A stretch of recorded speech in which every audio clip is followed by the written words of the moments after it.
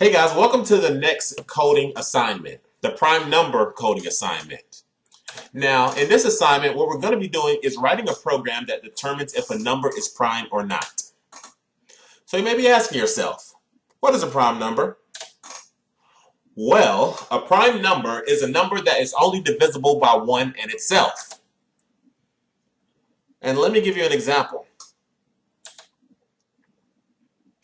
Alright, so let's just say we have the number 5.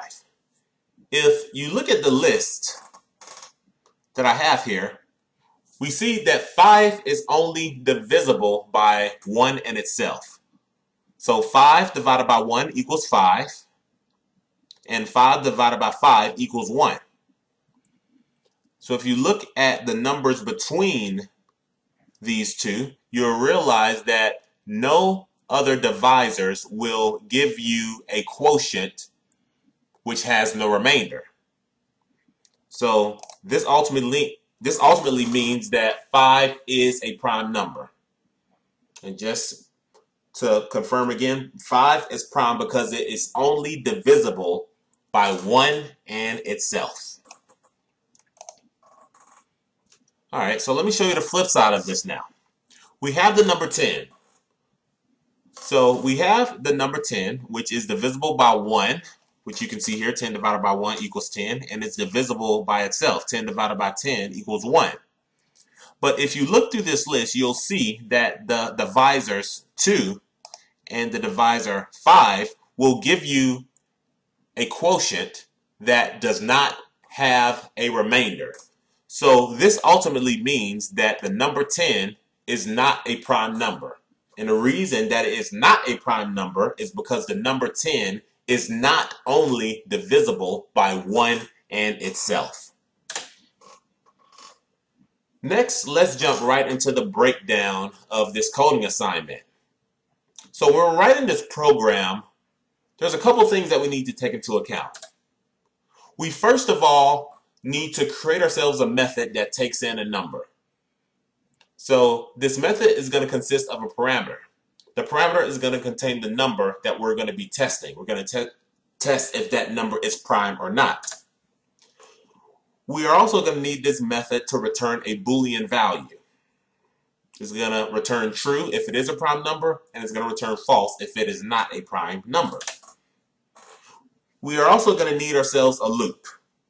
Now this loop is going to iterate from the start number to the number that was entered into that parameter. And what we're going to be doing is actually checking the different divisors against the number entered to ultimately determine if this number is prime or not. And basically the way we're going to do that is determine if the number has a remainder or not. And then lastly, what we're going to be doing is returning true or false based on the passed in number. So hopefully this makes sense to you guys, but if it doesn't, I'll explain it a little bit more in the code. So let's jump right into that code.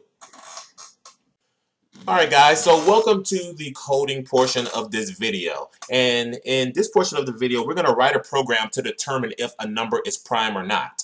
So let's jump right into it. The first thing I'm going to do is zoom this in for you guys.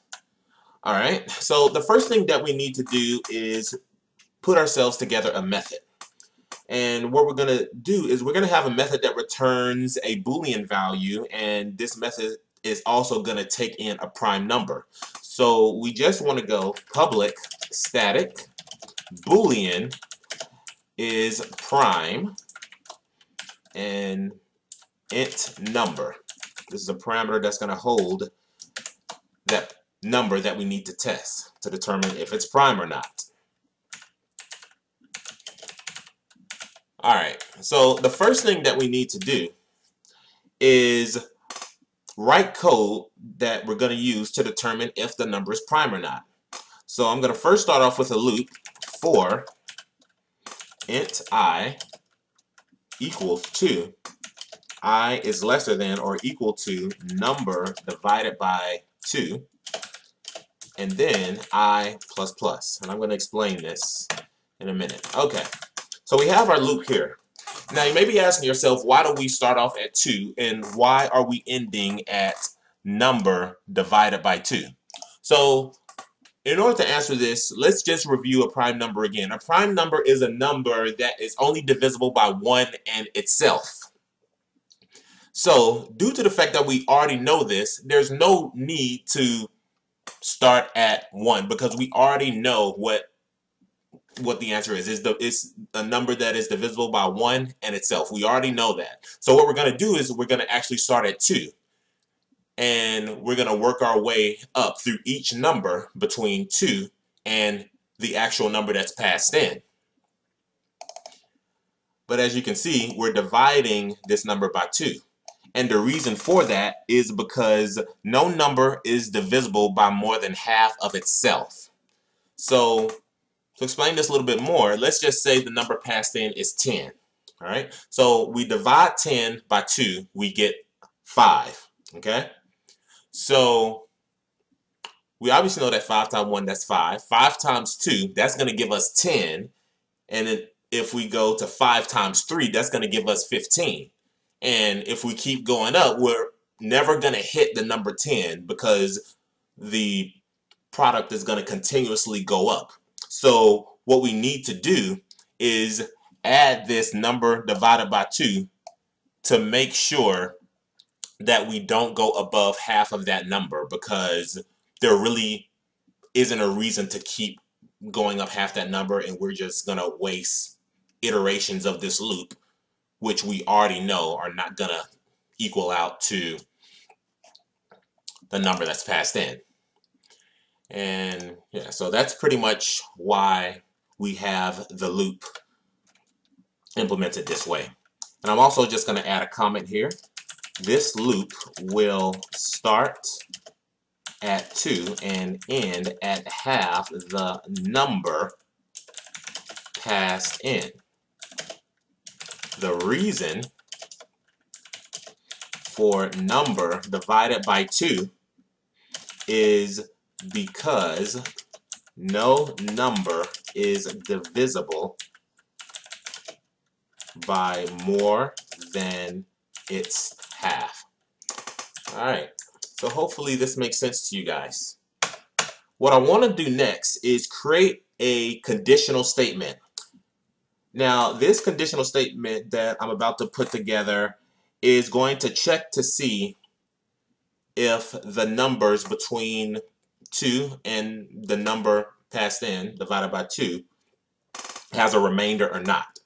So I just want to go if the number passed in, number divided by, and this is the modulus symbol. Hopefully you guys know about this symbol. And basically this modulus symbol is a symbol that's going to determine if there is a remainder after you divide two numbers. Pretty straightforward. And what I'm going to do is just return false. Okay? So let's explain this a bit. Also, let me just write a comment really quickly. If number divided by 1 has no remainder, then it is not a prime number. So basically what I'm saying here is if we have the number that's passed in and we divide it by the current iteration that we are in the loop, which is also going to be the number in between 2 and the number that we passed in, and the remainder is 0, then that means that this number is going to have, then yeah, so basically this means that when we divide these two numbers and if they have no remainder, then that means that the number is not prime. So I'm also going to write this out, number, so that we'll be able to see the actual value is not a prime number.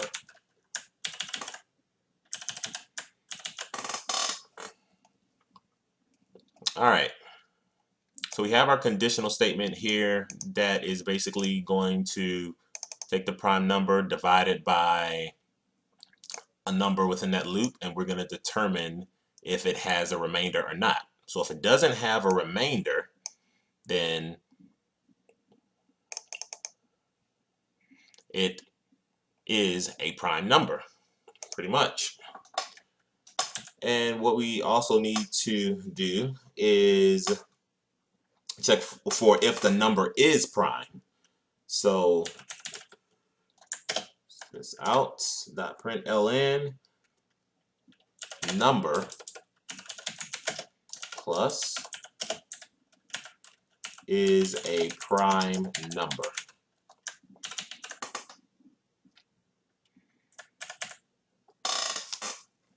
All right.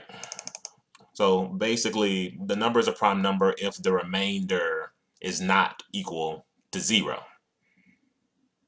So to just go over this method one more time, let's start from the top. We have a method that is called isPrime. This method is going to take in the number so that we can test whether or not it's prime or not. And we're also going to return a Boolean value. So the first thing that we've done is we've created a loop that is going to iterate through the range of numbers between 2 and the prime number divided by 2. We are then going to check each of the numbers between this range that we have here. And we're going to determine if the number divided by the current iteration is equal to 0. If it is equal to 0, then we're going to print out this is not a prime number. Because as I said, a prime number is a number that's only divisible by 1 and itself. And this is why we're printing this out, and this is why we are returning false. But let's just say if the number divided by I is not equal to 0, then this will be printed out. The number is a prime number. So the last thing that we need to do is actually go up here and then execute this method. And let's just pass in the number 5. All right. So basically the number 5 is prime. So if we run this, it is a prime number because 5 is only divisible by 1 in itself. Now let's test out another case. We go up here, we pass in the number 100. All right, so if we pass in 100, what we're going to get is it's not a prime number because 100 is not only divisible by 1 in itself. It's divisible by multiple other numbers. All right, so if we go up here and then we run, 100 is not a prime number. So this is a pretty simple coding exercise. So if you ever get it during an interview, just make sure you watch this you watch this video so that you can kind of prepare for these interviews. But this is pretty much it. It's fairly simple. And if you have any questions, like I always say, leave them in the comments below. So if you have any questions, leave them in the comments below. Don't forget to like the video if you've learned something from here. Also, don't forget to subscribe. And see you in the next one.